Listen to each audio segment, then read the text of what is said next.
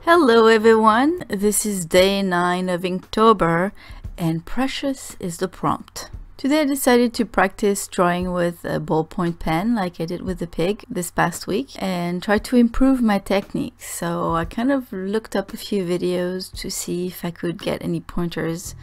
Something I realized was that the pen that I was using was too fine for the effects that I wanted. And when I drew all those fine lines on paper very close to each other to obtain a smooth look, it gave me a darker tone, and that's not what I wanted. So I tried to find if I had other pens that I could use, and I found a couple that were close to the same color as the one I used, and it felt like it was a bit easier. By applying less pressure on the broader tips, I got the lighter effect that I was looking for and the smoother effect as well, so I was very happy about it.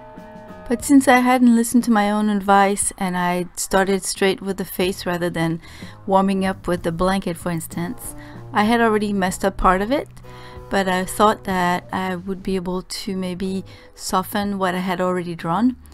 So I went over the parts that I had already drawn with the new pen that I was using, and it helped soften those areas, but the problem is that it darkened everything, which was not the look I was going for.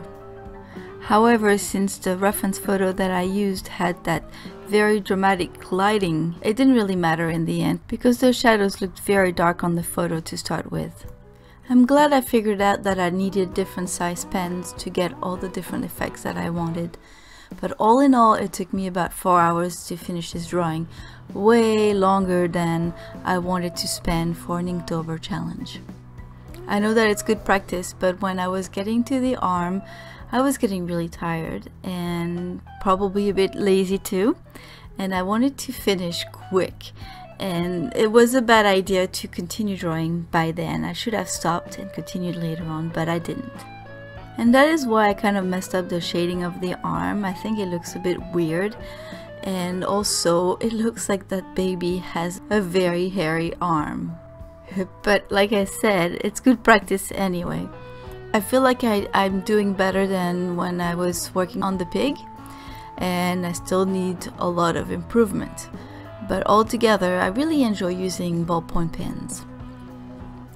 Alright, that's it for today. I'll see you tomorrow with another prompt. Bye bye, have a great day.